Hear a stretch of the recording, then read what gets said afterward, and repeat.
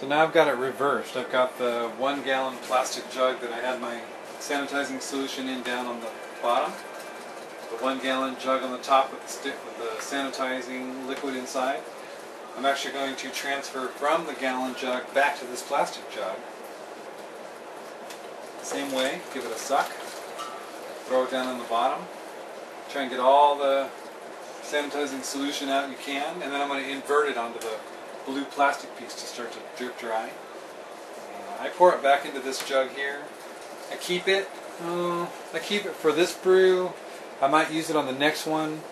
I kind of recycle it. I feel that it's sanitized. It kind of sanitizes inside the bottle. I don't use it for more than 2 brews, and then I will make a new solution. And so far I have not had any problems, so it seems to be working out. I'm going to make sure I get all the liquid out of here. Again, you don't want to shake it, you don't want to jostle it too much, the glass one, where you're going to put your juice, because it'll just make bubbles, it'll make foam, and you can't get it out. You have to rinse it out, and then you got to start all over from scratch and sanitize your bottle. So we're just about done here. You can't see, I know, but I have the glass bottle kind of tipped on its side to get all the stuff out that I can. Hopefully Yep. So that's all done.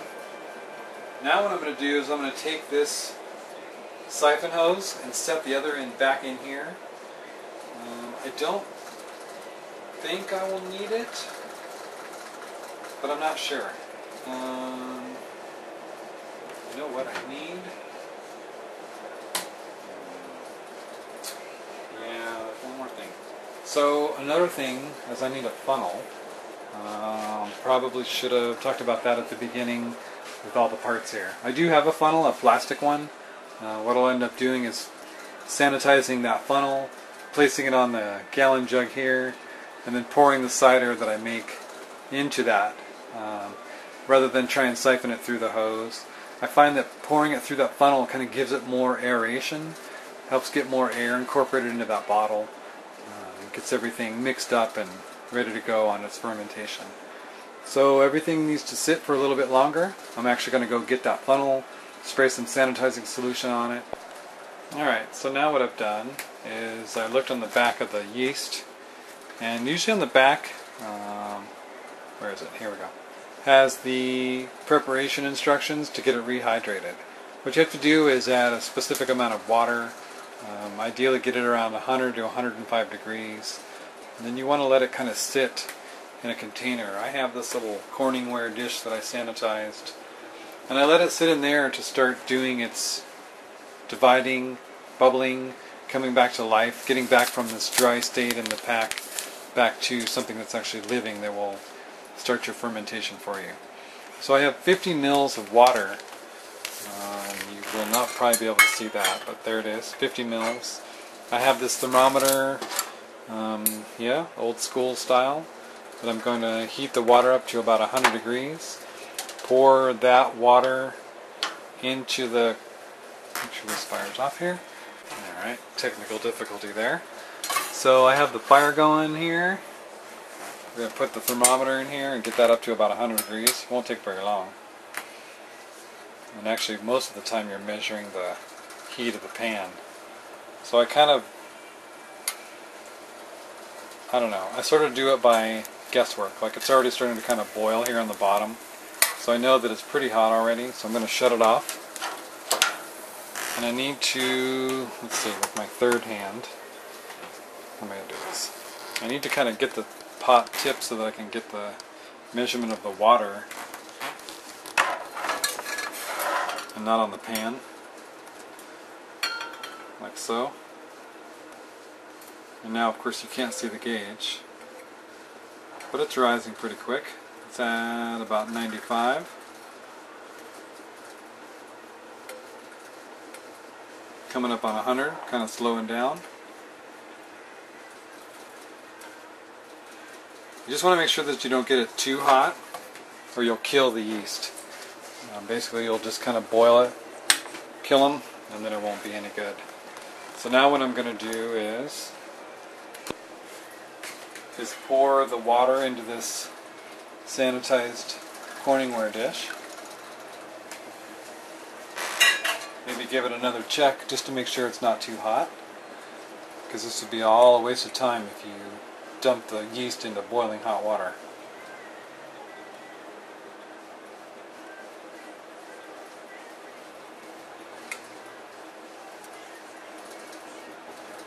So I think by the time we get it in there, it should be fine. It's about 90. It's going to climb up to about 100 degrees. So what you want to do is you want to take your yeast, kind of, well, you know how you do this kind of with it. Get it all down on the bottom. Open it. And then pour it on top of the water. But you don't want to stir it. And so what you do is you just take it like this.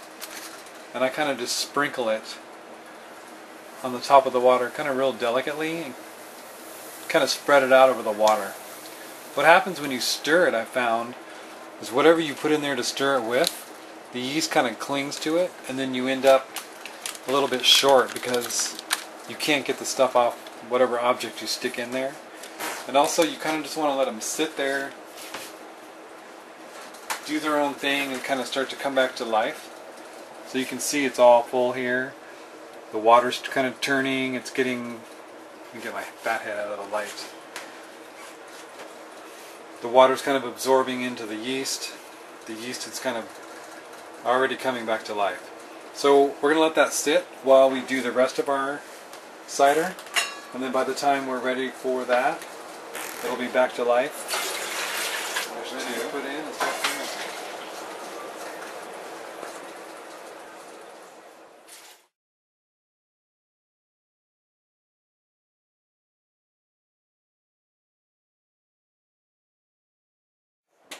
So now I'm going to do, like I said, a specific gravity reading. Find out where we are with the scale and the specific gravity before I add sugar. I'm not going to do that. So what I can do, it's kind of time consuming. I don't have a big syringe. Someday I'm going to get one. As I take this 10 ml syringe that I have, let me see if I can see that. Yeah.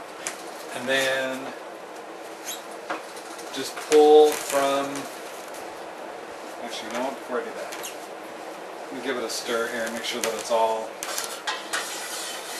incorporated, the juice and the water, so that I get an accurate reading instead of just picking up just water or just juice. So yeah, it's all stirred, it's all incorporated. And then I'm just going to take, unfortunately, whoops, malfunction here. And my syringe just broke. There. Unfortunately, 10 mils at a time.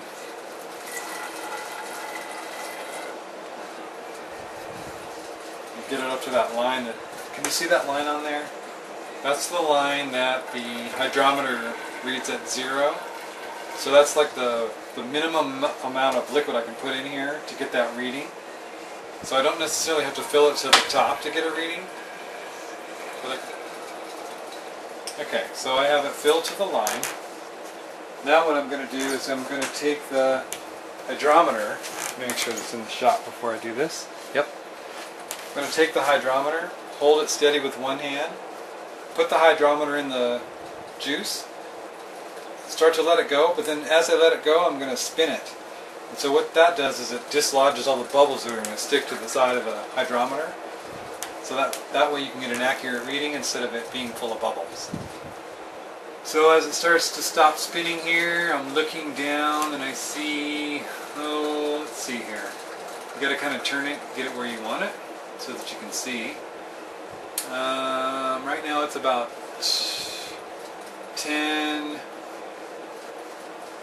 10:46 is what it is. So let's see here. I always keep a pencil nearby, and I'm kind of a dork. I don't use paper. I write it on the counter because I don't want to have paper flying around or getting wet or dirty or whatever. So I'm just going to write 10:46. on the counter. The way you write it is 1.046 is specific gravity. I'm going to glance over here at my thermometer for my ambient temperature and write that down. So right now it's 72 degrees. And that'll come into play later on when down the road when I want to find out what my alcohol content is. The recipe I have calls for brown sugar. I don't have brown sugar, so I'm going to use cane sugar. And we'll see how that comes out. The only cider I've made once was with brown sugar, so we'll see. So I'm going to start with about 3 cups. There's 1. Actually, you know what I'm going to do? 2 cups. I'm going to start with 2. Give it a stir and do a reading, because I'm not familiar with making cider with cane sugar. I don't want to get my specific gravity too high, because like I talked about, I just don't think it's necessary to have it, 15%. To me that wouldn't be enjoyable. I do want some alcohol in it, but I don't want it to bust my socks, knock my socks off. So I'm kind of going to give it a stir here. Make sure everything's incorporated.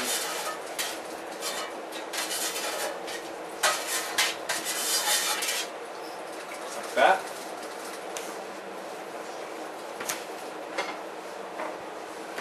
And then kind of do like I did before. I'm going to pull off some juice into my hydrometer.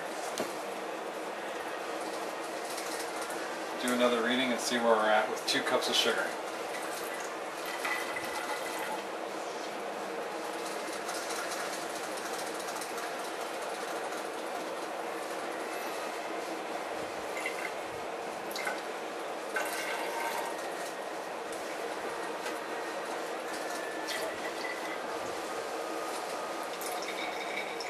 There we go.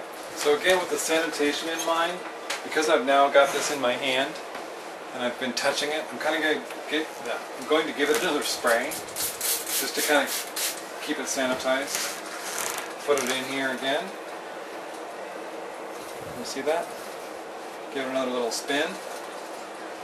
So see now, with 2 cups of sugar, it's running a lot higher than it was. So now I'm at, it comes around here, I'm at, my old eyes here, I'm at about 10, wow, so 2 cups brought it up to about 1084. So yeah, cane sugar apparently is a lot more dense than brown sugar. So this is actually going to be a little bit stronger than I anticipated, but that's okay.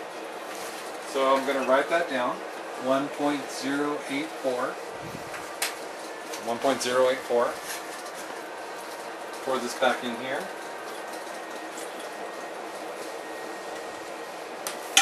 And actually for now I don't need this anymore, so I don't have to be too concerned with it being sanitary. Let me get my sugar out of the way. So now what we're going to do, let me show you what the yeast is up to over here. See those little piles that kind of have formed? You see that? So it's fairly well reconstituted. So what I'm going to do now is, now that it's a little bit back to life, I'm going to take a toothpick and kind of just carefully poke this little island right here to get all these yeast cells that are on the top, make sure that they're submerged in water as well. See how it broke up and now there's just a bunch of dry yeast in there. So I want to make sure that all this yeast gets full of water, contact with the water. Give the sides here a little stir. And now, kind of everybody's in the pool here so that the rest of those can get started here. A little bit sticks to the toothpick, but it's just such a small amount that it doesn't really matter. In my opinion, if you use something else that it sticks to it, you know, a little bit more if you use it right away and stir right off the bat. It sticks to it. And so there you go. So here's my calculations. 1084, 72 degrees. This was pre-sugar. 1046. So now I'm just going to kind of put in my little notebook that I have. 1084 at 72 degrees. And the next thing we're going to do, let me put this back up on its legs, is we want to add pectin enzyme. What that is it's kind of a derivative of apples. The pectin is what, two things. It kind of clears up the cider or the mead if you use it in there. I use it in wine as well. Helps it, you know, get rid of the cloudiness that happens when you process juice. What happens if you heat juice, it gets cloudy. So the pectin enzyme helps with that cloudiness. So I didn't heat this, but I still use it because I like a clear product. Pectin also is what's used when you can jelly. It actually helps form the jelly and gets it kind of clumpy and stuck together so that it's not just liquid, that it actually kind of congeals. So two different uses. I have powdered pectin when I do canning, and I have this liquid pectin here. So the recipe calls for, the usage is 1/4 teaspoon for 5 gallons.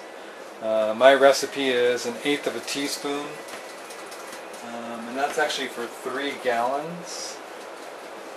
So let's see here. What did I say? 1/8 of a teaspoon. Let me see here. Do I have anything else? Yeah. So probably like, I don't know. I would actually probably just count it in drops. Well, maybe not. Let's try this. Let's see what 1/8 of a teaspoon is. So it's about, I don't know, 13 drops or so, 14 drops for that gallon. And it tends to stay clear, I think. I mean, I've used pectin all the time. The couple of times I've brewed and it's clear. Does it stay clear from the pectin, or does it actually just occur clear? I don't really know. The yeast energizer, the last batch I made, let's see here.